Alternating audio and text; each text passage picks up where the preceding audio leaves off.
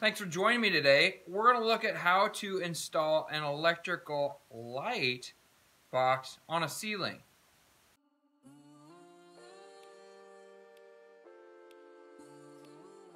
Alright folks, so the first thing we need to know is what are we putting on the ceiling for a covering?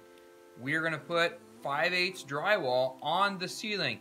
Usually you put 5/8 on the ceiling and 1/2 inch on the walls.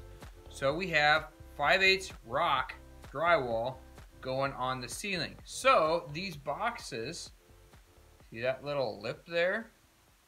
It's going to go flat against a joist on that spot, and it's going to go up to that flat spot, and that is a 1/2 inch from the bottom to that flat spot. The reason that's important is because it's going to be in just a little bit on your 5/8 rock, so that way this doesn't stick down past the drywall.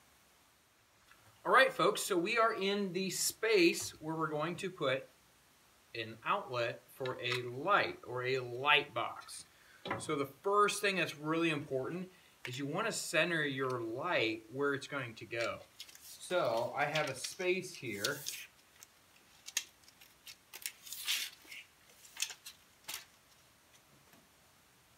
And the space is 41 inches across. So I'm going to center my light at 20 and a half. So that'll make sure, that'll put me at center.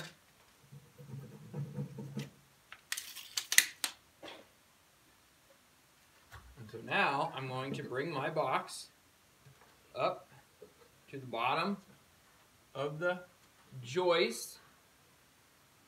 I press my thumb against the inside, and then I just pound in my 2 nails.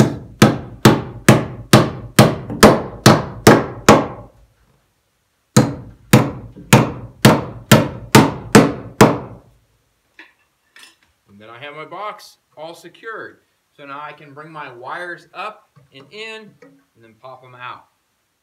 So there we go, folks. Really simple to install these electrical light boxes. Just remember to put it up to the bottom of your joist so that you have a little bit hanging down so that drywall can go up, and it'll just be a little bit inside of the drywall so it's not sticking down.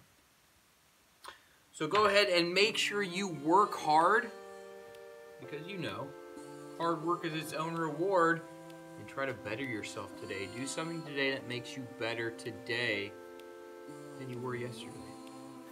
Thanks for watching.